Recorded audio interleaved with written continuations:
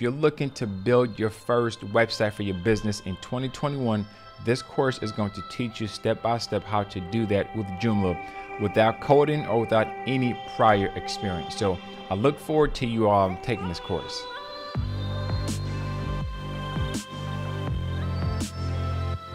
Before we even get started to build a website, you have to understand the different tools that you have or the options that you have. You know, a lot of times when people create websites, they just, they're not even sure what they're using. So I'm going to go through today what's called page builders. What exactly is a page builder? Well, a page builder allows you to build websites just by dragging and dropping different items on your web page without being a coder. When I started creating websites, almost 20 years ago, you have to hand code everything, you have to manually do everything, and it took so much time. So today we're going to look at 3 of the most popular Joomla page builders, and I'm going to walk you through and demo for you and give you the benefits for using the different ones, and then we're going to decide which one that we want to be able to go with for this particular site. And again, at the end of it, you're going to be very comfortable building websites with the page builders from scratch, even if you've never used it before. So let's get started here. So what I have now is you have 3 of them. The first one is Balboa. It's called Gridbox. The next one is called Quicks by Theme Expert, and then the next one is SP Page Builder by Joomla. And we're going to walk through all of these right now. So let's first start off with the one Balboa Gridbox. And I'm going to put a link at the description so that you can be able to go to this and download it. Again, they have a pro version and they have a free version. The goal of it is I want to get you up and going with the free version. Okay, so it costs you absolutely nothing for you to get started.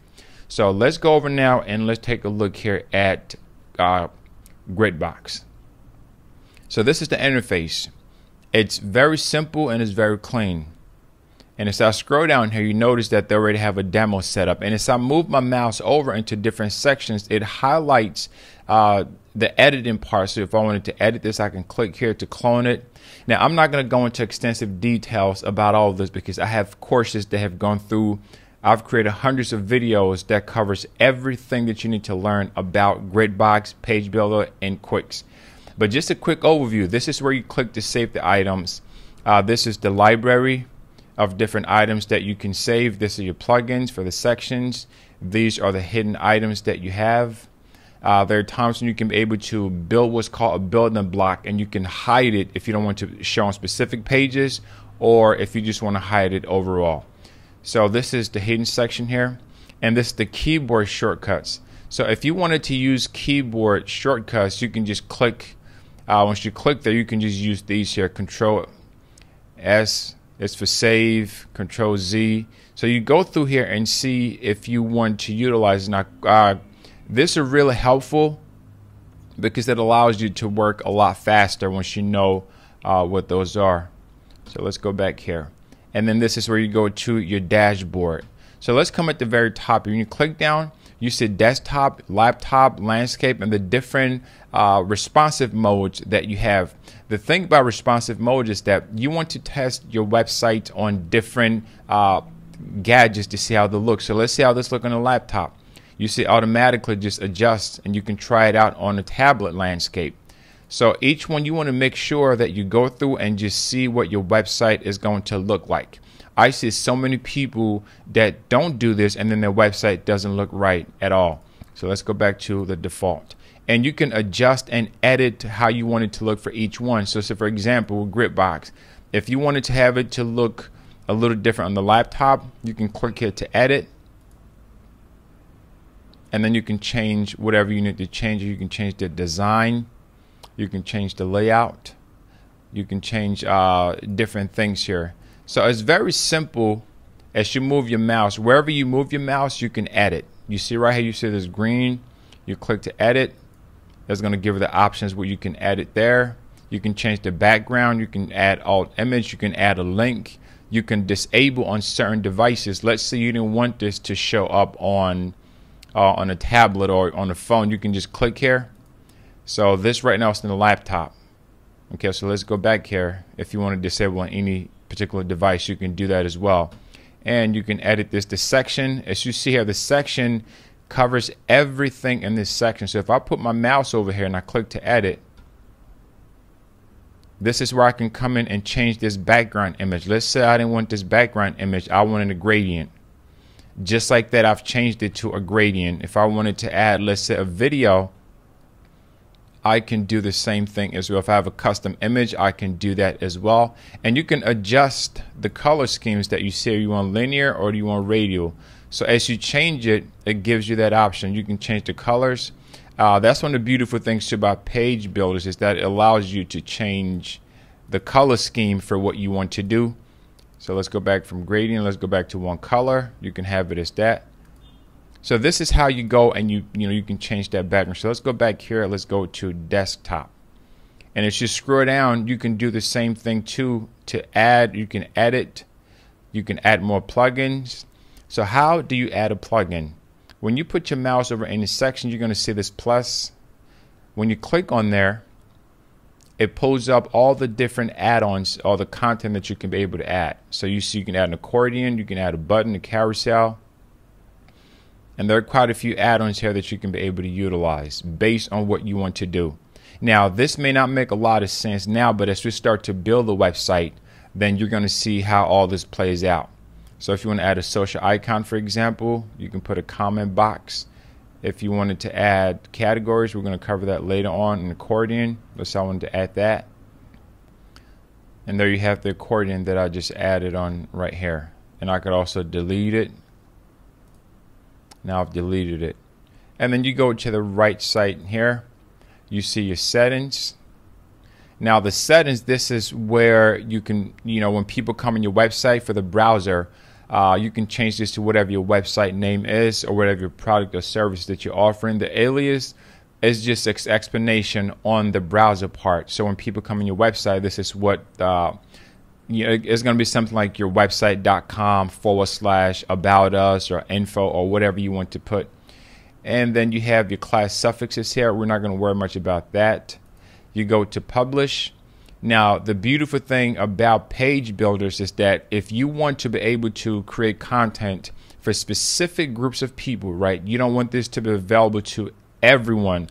Let's say you have a membership website. Well, you can restrict this to just specific groups of people, right? You can do this for just this page, or you can do it for the entire website. Then you can choose your publishing start date, and you can choose the language. So this has a multilingual capabilities. You can do that.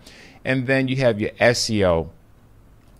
You can put for SEO purposes your title, your description, keywords. Now for the robots, if you don't want the search engines to be able to index your website, in other words, you don't want anyone to, like the robots like Googlebot, to come in and index it so that it can put it out there for search, then you just keep this as no index, no follow. And what that means is that the search engines, they will not index it and they will not follow it. Now, you're asking, why would you want to do something like that? Great question. There's some pages on your website that you don't care about search engines crawling or indexing it. Maybe it's a private page. You don't really want them to. So that's when this makes sense. And then you come in for sharing. You can share it with, when people are sharing it, you want to grab a link here or an image here. So when people share the link, this is the image that is going to show. And then you have your title. And then you have your description, and you have your sitemap.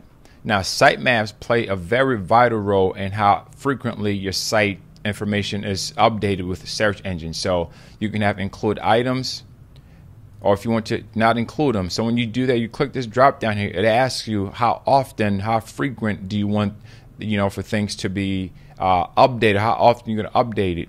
Now, if you have a very busy website, then of course you want to do it like daily, or you can do it hourly if you really have a site that do a lot of content, every few hours or so. Then you can do this. But for the most part, most people live it at, monthly or daily. You can also have included items. How frequently, if you change the included items here, this is how frequently that goes. But we'll just leave it at monthly for now. So that's the SEO part of it. Now, another thing that Gridbox has too is the ability for you to, have e-commerce store, which we're going to cover that later on. But when you go to, let's say you go to add new plugin, when you can search or you can just scroll down. When you go to the section that has the different apps, And that is one of the reasons why I really love Gridbox, because it has its own search engine, it has its own e-commerce incorporated in there. With other extensions, you have to buy separately a third party. But what they've done is they've built and they've incorporated it into the Gridbox. So with the apps here, you have different recent posts.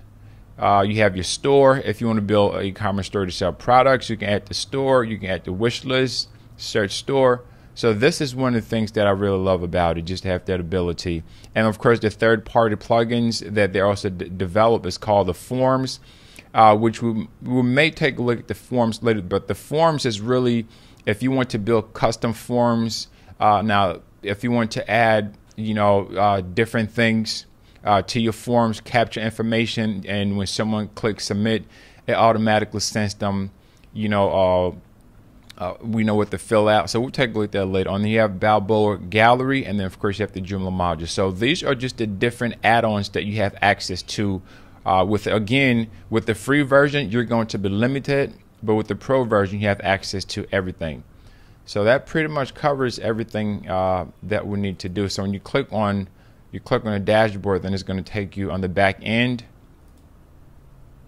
Just save it because I'm not really using. So it's going to take you here on the back end from the front. And once you click here, then you come back here, and this is the back end of it, that you can be able to check your online store. You can add products, you can add special offers. So again, I just wanted to give you a little bit of taste of what you're getting. And another thing too is you have themes. All of these here, they have themes that you can be able to use. Let's go back here. You go to themes. And then what the themes are, you can be able to use themes that they've pre-designed for you, and you can use that as your starting point. And then you have the e-commerce, your payment methods, shipping, promo codes, all that good stuff right there. So Gridbox is one option, and it gives you a lot. You scroll down, the interface is very clean, and they use a lot of spacing with how their stuff is designed, and you have flexibility and control over every aspect of your building process. So, and then you can also add things to your menu. You can also go and check out the pages that you've already created. So this is a overview of the Gridbox. You see here portfolio, link, 0 app, hotel rooms. So now we're going to take a look at another extension